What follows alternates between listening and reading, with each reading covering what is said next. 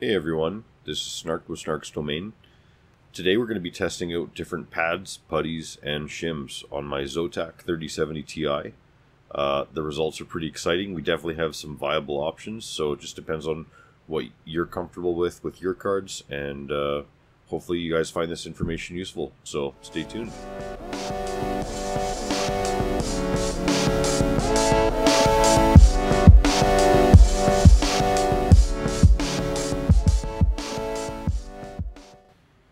Okay, so I tested out about a dozen different options for pads, putties, and shims on this 3070 Ti, and each time I would have it mined for an hour with the exact same overclock settings in the same computer.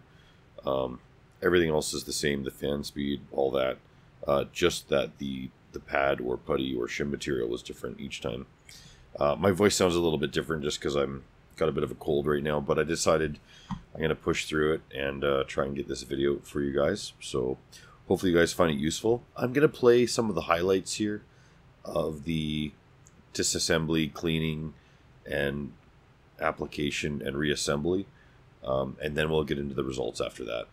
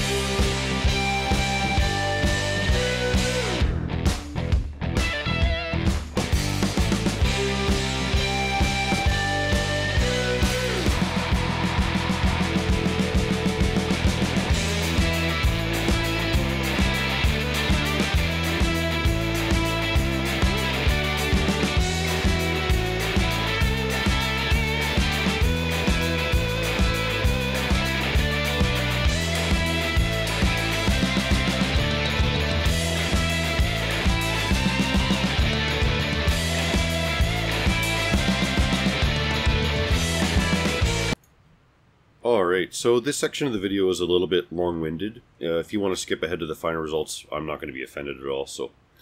but let's get into it. So, before I did all this testing, I just had the stock thermal pads on there, mining away in HiveOS, with the same computer setup. And I had a core temperature of 48 degrees Celsius and 106 on the VRAM. And that was with an absolute core clock of 990 megahertz and a plus 2000 on the memory. Now, if you guys aren't familiar with mining, that's the equivalent of plus 1000 megahertz on the memory inside Windows. I then made a video where I tested out some of the new Upsiren 3D Graphite thermal pads, and I had TG0PP10 everywhere other than the VRAM. And here's kind of what it looks like. They're really compressible pads, but they are single use. You know, you put your card together, you take it apart again, the pad will fall apart, and you won't be able to reuse the pad. So just keep that in mind. But what I was able to achieve was 51 degrees Celsius on the core and 78 degrees Celsius on the VRAM, and that was using the same overclock as the stock pads. I then increased the overclock to plus 2200 megahertz on the VRAM, and that ended up giving us a temperature of 80 degrees Celsius. And so these are the settings I used for the remainder of the tests, and each time I would put it together, put it in the computer, put the side of the case on, and mine for 1 hour, plus or minus like a minute or two. And it's usually pretty stable after 20 minutes, but I just wanted to keep things as consistent as possible. So next we have TG0PP10. Here you can see the application I used for it on the VRAM, and that gave us 50 on the core, 92 on the VRAM. And TG0PP10 is rated at 10 watts per meter Kelvin. Next, I used Penchem's TH930, and it's rated at 5 watts per meter Kelvin, but it achieved the same results as TG0PP10, 50 degrees on the core, 92 on the VRAM. So that's really awesome, especially now that TG0PP10 is obsolete and discontinued. It looks like we've got some viable options, and you can actually buy this stuff off DigiKey. Next we've got Penchem TH855-5. This is more of like a clay-like thermal putty. It is still silicon-based, but it actually feels really cool in the hands. It's almost like forming clay. It's less sticky than TG0PP10 or TH930 or Jeyi 8100. So just keep that in mind. It's rated at 5 watts per meter Kelvin, but it actually achieved 51 on the core and 90 on the VRAM. Next, we've got Penchem's TH940-1. They also make a -3, which is less viscous, and I really hope to test that out at some point. But here you can see I've rolled those little strips in there. I don't have a piping bag filled with these yet, so maybe someday. It's expensive. And so this stuff is rated at 12 watts per meter Kelvin, and it gave us a temperature of 51 degrees Celsius on the core, 84 on the VRAM, which is like really impressive. Here's what it looks like after pulling it apart. It actually came apart fairly cleanly, but you can see I didn't have the perfect application because the corners of the VRAM weren't covered. So maybe it would even achieve slightly better, but I'm going to assume it's pretty bang on for the results. Next up, we've got Jeyi 8100. This is the putty I bought off of AliExpress, and it achieved 51 on the core, 88 on the VRAM. It's rated at 10 watts per meter Kelvin. Here's what it looks like pulled apart. So it's very similar consistency to the TG0PP10s, the TH930. And next up, we've got Jeyi Extreme pads. They're rated at 12 watts per meter Kelvin, and it got 52 on the core and 88 on the VRAM. Next up, we've got Jeyi GP Ultimates, rated at 15 watts per meter Kelvin. I had to stack 1mm pads. I didn't have any 2mm left, so kind of unfortunate for testing, but that's just what I had to do. But still, it got us 53 on the core and 86 on the VRAM, so it did a pretty good job cooling the VRAM. And next up, we've got GPUrisers.com, 20 watts per meter Kelvin pads. I forgot to take a top-down picture, but as you can see, that got us 52 on the core 86 on the VRAM. Next up, we've got the critical pads. They're also rated at 20 watts per meter Kelvin, and that got us 51 on the core and 90 on the VRAM. Alright, next we've got 1.6 millimeter aluminum shims plus TG0PP10 thermal putty. I put the I in there for you, Ghost. And it gave us 52 on the core and 72 on the memory. And next we did copper shims with TG0PP10, and that got us 53 on the core and 72 on the memory.